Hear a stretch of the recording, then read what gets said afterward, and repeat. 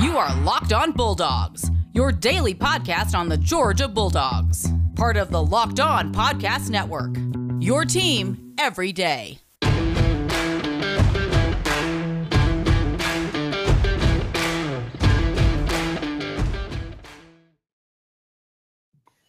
Hello and welcome to the Locked On Bulldogs podcast. I am Daniel.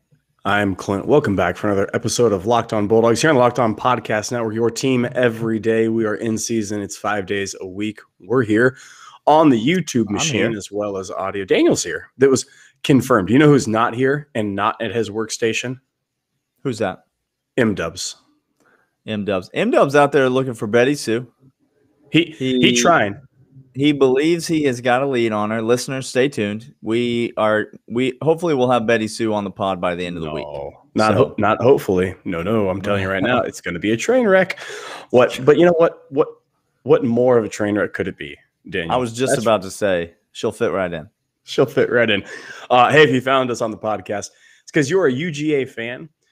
We've gotten some love from some of y'all's significant others who Gurf, I think, said that his wife came in. Sounds weird when you say it that way. Yeah, it does. Doesn't it? Gurf's now trying to fight you. Gurf is actively fighting me. Just throwing his towel at your feet at the gym. That's what he's doing. Just if there was a more power player move than throwing your towel, your used sweat towel at someone's feet. That's biological warfare right now with COVID flying around, y'all. It is. How did we get onto this? Hey, if you're new to the podcast, glad you're here. You found us. We are fans just like you. We talk like UGA fans. We're not gurus or experts by any stretch of the imagination, and praise God that is the case, because we talk like fans like you do at a tailgate or at your home or over whatever machining of social networking you choose. That's what we talk like. We want your fandom to increase as ours increases as well.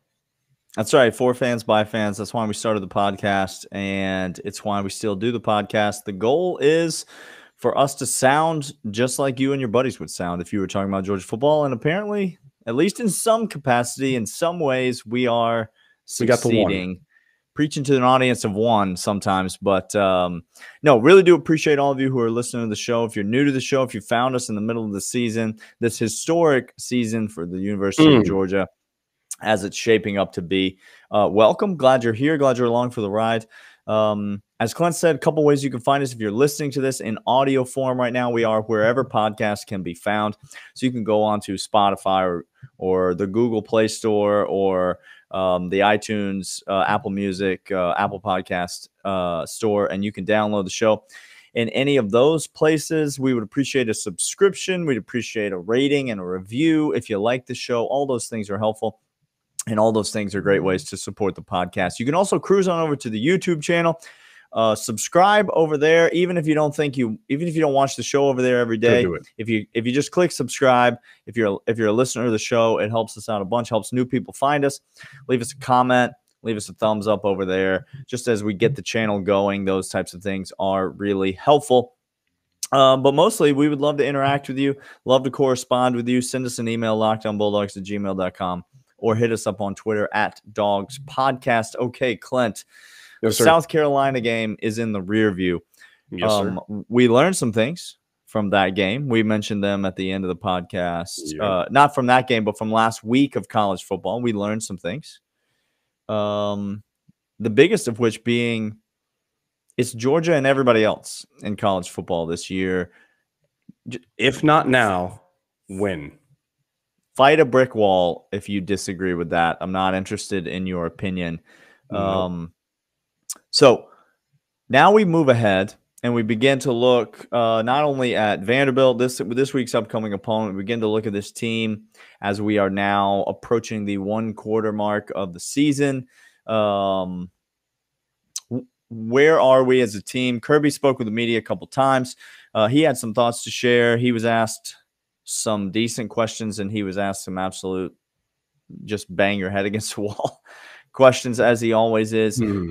Big picture takeaways from Kirby's media availability.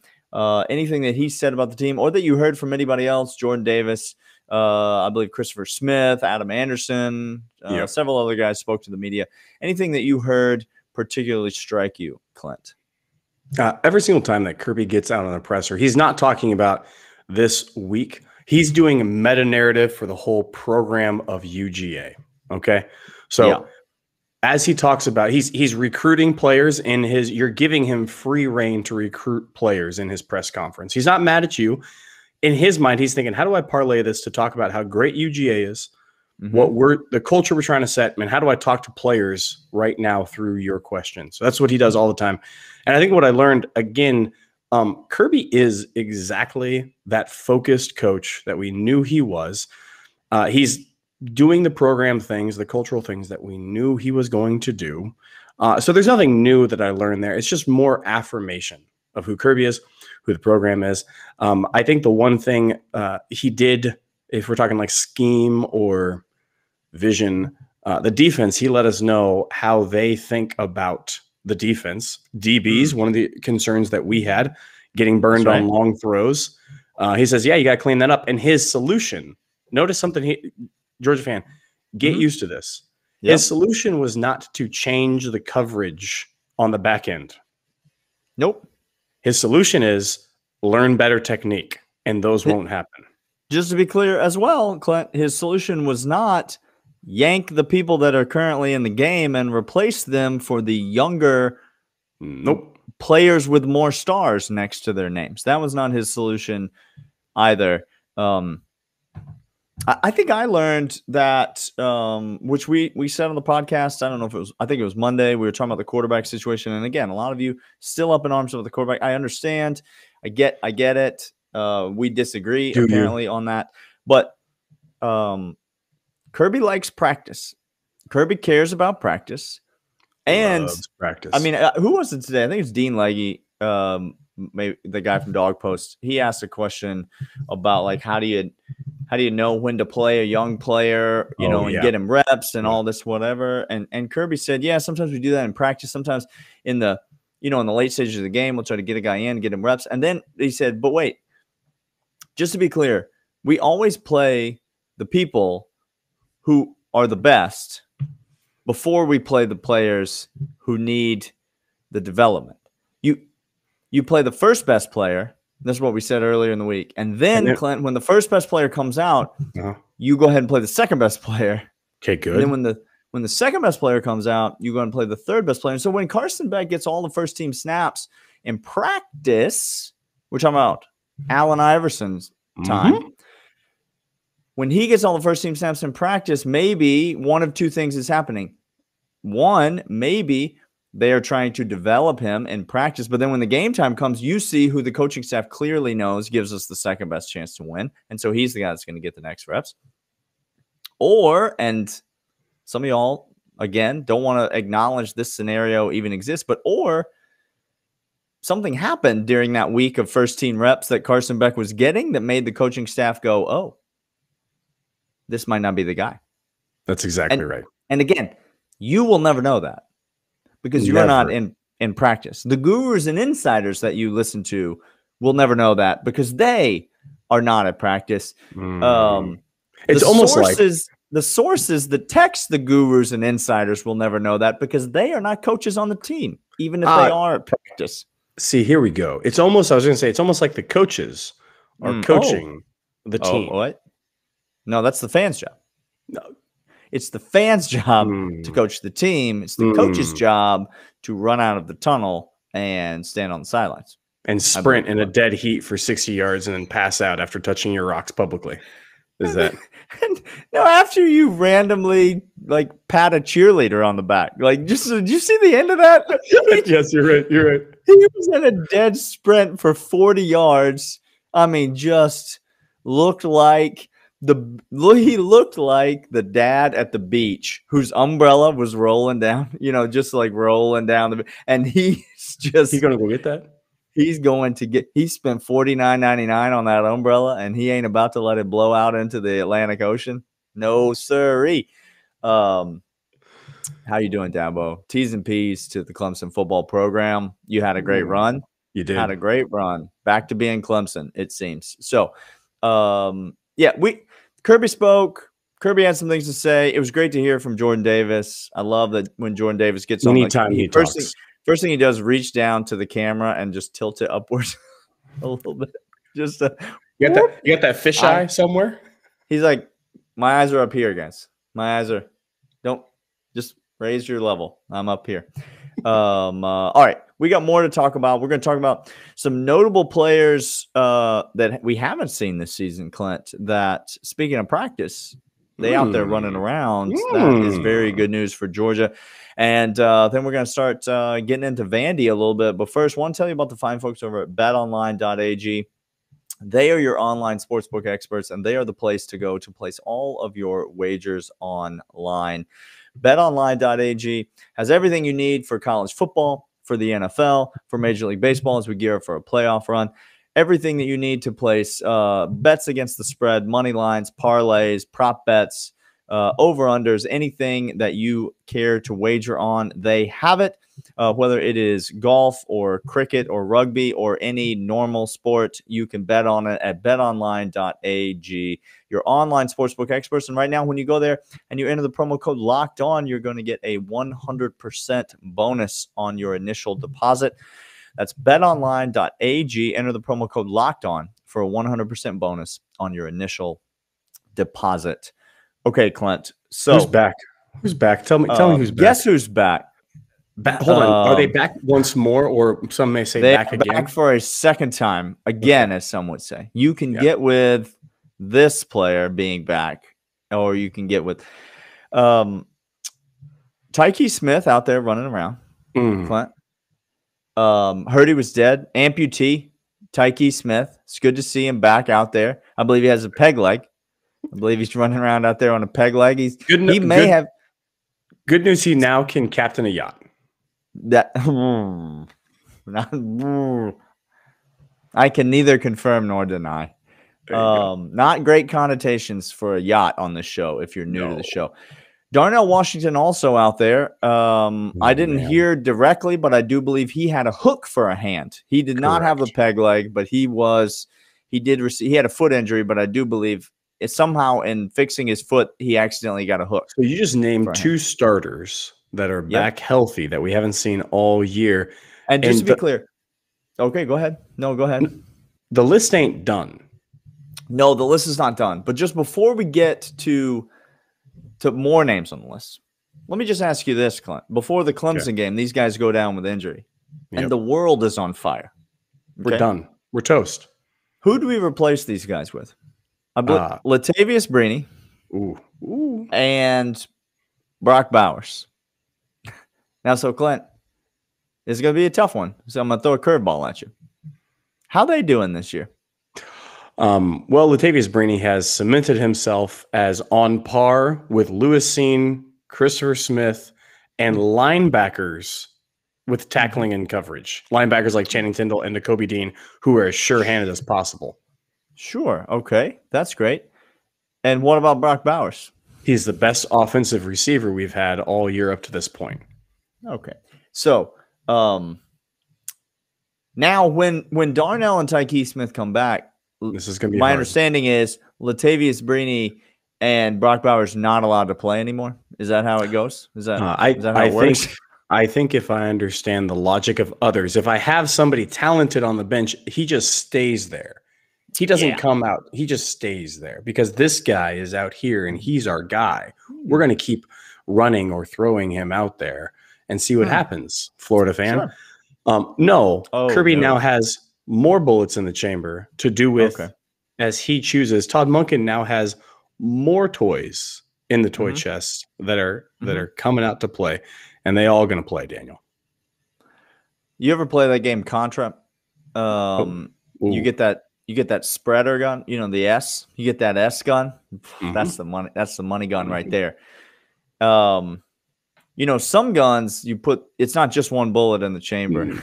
No, you just have they just come out in waves. So that's Darnell and Brock Bowers on the field together. These guys do not replace each other. These guys stand next to each other, complement each other. But who else do we get? Anybody else? Nobody else of note out there running around, Clint. I am told, if y'all don't think it, we used WWF connotations before on this podcast. If right. this isn't Ultimate Warrior just screaming down in the tag team cage match. That's you when you hear this news. I'm confused. When I hear this news, I am just sprinting around the neighborhood. George Pickens is now running routes with a knee brace on. We're not going to see him. You're doing the Hacksaw Jim Duggan walk where you remember that, where he's out there with the American flag and the 2x4. I'm grabbing other people. We're doing bushwhackers together. I'm saying, you coming with me? They're like, where are we going? I'm like, just you start marching. We are excited. Why? George Pickens is getting on the mix. We continue to alienate people, listeners to the podcast. We're sorry. We know that you have no idea who we're talking about. Look, George Pickens is running routes. I don't know when he's going to be healthy. You don't know when he's going to be healthy enough to play. No one knows. They have a target date. It's probably not going to be in the month of October. Just full disclosure. Well, what about that last weekend of October? I was just going to say, I'm going to add a caveat onto that. Because the 30th is real close to November. I'm going to tell you right now, he suits out and comes out for Florida game. Two things will happen. I will lose all the money I have for 2-hour period as I bet it all. It's gone for 2.5 hours. Take it. Take more. The second thing that will happen is George Pickens will be thrown out of a game in Jacksonville.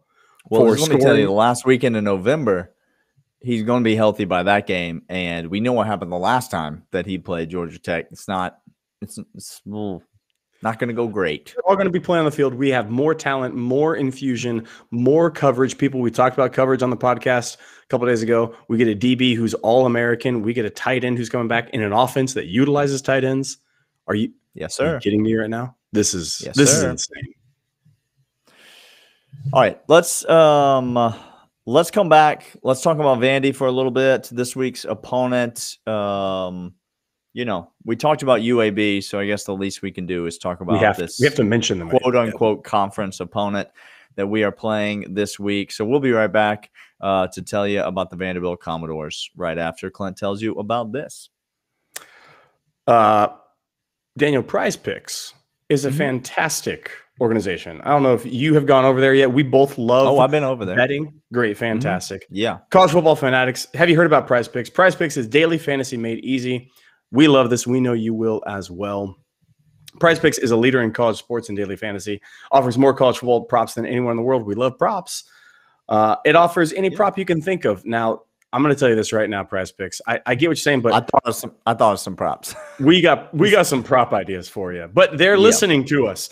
All the users can deposit right now. Promo code Locked On will receive 100% instant deposit with match up to $100. You put whatever amount up to 100, they're going to double that for you. You pick 2 to 5 players, play the over under on their projections. You win up to 10 times on any entry. It's just you versus the projected numbers. They allow mixed sports entry, and it has an award-winning app on both the App Store and Google Play. Can be made in 60 seconds or less. It's that easy. Prize Picks is safe and offers fast withdrawals. Don't hesitate. Check out prizepicks.com. Go to the App Store or download the app today. Prize Picks is daily fantasy made easy. All right, Clint. So you want to talk about the fine folks over at Built Bar for us, Daniel? Oh, yeah, that's what I was going to do. The Built Bar is the best tasting protein bar on planet Earth. You know this, and I know this. They've got amazing flavors. You know this, and I know this. They've got chocolate flavors. They've got caramel flavors. They've got fruit flavors. They've got birthday cake flavors. But what if I told you, Clint, that they've now added a cookie dough flavor? Oh, I know, because I've eaten them all already. I know that you know. Listen, if it sounds like this is too good to be true, this can't be a protein bar. It can't be high in protein. It can't be high in fiber. It certainly can't be low in sugar. It can't be keto approved. It can't be an acceptable pre-workout, post-workout meal replacement, a healthy option for me. It's not. It's the candy bar. It's the protein bar, rather, that tastes like a candy bar. It's Built Bar. Right now, if you go to BuiltBar.com, enter the promo code LOCKEDON15, you're going to get 15% off your order. So you can order some of those cookie dough Built Bars, and they are exquisite.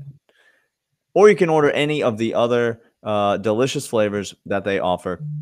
orange, chocolate orange, raspberry, birthday cake, caramel, chocolate brownie. They've got a million flavors, and they are all delicious. Go to BuiltBar.com right now. Enter the promo code LOCKEDON15, and you're going to get 15% off your order at BuiltBar.com.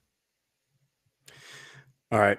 The Commodores, the Doors, the stupidest SEC program ever allowed to exist.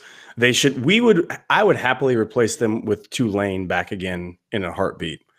Well, I don't think you could find a program I wouldn't switch them out for, to be completely honest. Oh, no, there's plenty of programs I would not switch Vanderbilt out for. Okay, I bet you're right. I bet you're right. But the point is, they're a joke to this conference. That being said, they went up and got a win on the road at Colorado State week 2 this year. Then they came home and they played Stanford. I don't know if you watched any of that game. I did actually watch a decent amount of the first half of that game. And they were very competitive in the first half of that game. If you look at the final score, I think Stanford won 41-25 or something like that. And so the final score, it wouldn't look particularly close. But Vandy held it together, and they were decently competitive in the game. Yep. The main reason that they did so was the running back, Raymond Davis. For the season, he had 44 carries, 221 yards. And then late in the second quarter of that game, he hurts the ankle or the leg, some sort of a leg injury. He goes out of the game. He tries to come back in. He goes out again. And then the second half, he's standing on the sideline in a walking boot. And now the news is out that definitely the best offensive weapon for Vanderbilt, Raymond Davis, is in fact out for the season. And so the running game, which was the staple of their offense, and the primary, they were really moving the ball against Stanford, who's a decent team on the ground. They were really moving the ball and having some success, hit a couple of play actions. Now he's out. And the second half, things really fell apart for them. And so that's a big deal for Vandy. And then you turn to the quarterback, Ken Seals, and this guy's not good. No, he came in. I think the game that we were at last time the Dogs came to Nashville, he got his first start. Got into the game. It didn't go good then. It's not going to go great now. It's not going good now. Against Stanford, he was 43% on his passes for 120 yards in the game, 1 touchdown, 1 interception. No, that can't be. It's not great, Clint. So you take the running game away, and then they've got other backs, but you take the starter out of the mix. It's Vanderbilt. Okay, so you're probably not going to have in this kid Davis. You take him out of the mix. The running game is the staple of the offense. You've got a quarterback who's not very good. It's not a great recipe for success against a defense like Georgia's. And Clint, what's the one thing on this defense that we worry about? What's the one thing that we think South Carolina might have exposed on this Georgia team? They may have exposed the deep threat, Daniel, the deep ball, getting it on the outside, near the numbers, near the sideline. The run game, I got no problem. Bring anybody, bring Michigan down, bring Ohio State. I got no problem. But the deep ball. Now, Daniel, is Vanderbilt good in that regard? Our weak point, can they exploit that? No passes of more than 20 yards have been completed by Vanderbilt. Sorry. At Stanford, they didn't complete a pass at Stanford for more than 20 yards. That is accurate. Not a single one. 19 yards, longest catch of the game. Everything else, I think, under 15 in the game. So they're throwing a lot of underneath stuff.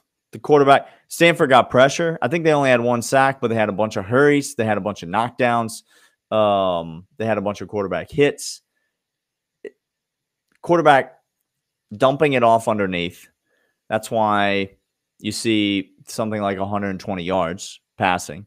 But then you take into account that he's dumping it off underneath, and he's only completing 43% of his passes, Clint, to the underneath stuff.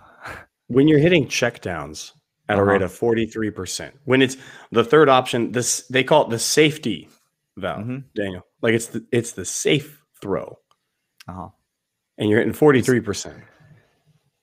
Look, it's not great. The more I get into these numbers for Vandy's offense, and they put up 25 points against Stanford. So you look at that, and then they won the game against Colorado State. I can't remember how many they scored in the 20s again. You look at the numbers for Vanderbilt, and you might think, okay, well, this team might score against Georgia. This team might be a better offensive team than South Carolina was. And with Raymond Davis, they might have been a better offensive team than South Carolina was. But the fact of the matter is that what Vandy wants to do offensively, no mortal human being can do against this Georgia defense, and that's run the ball.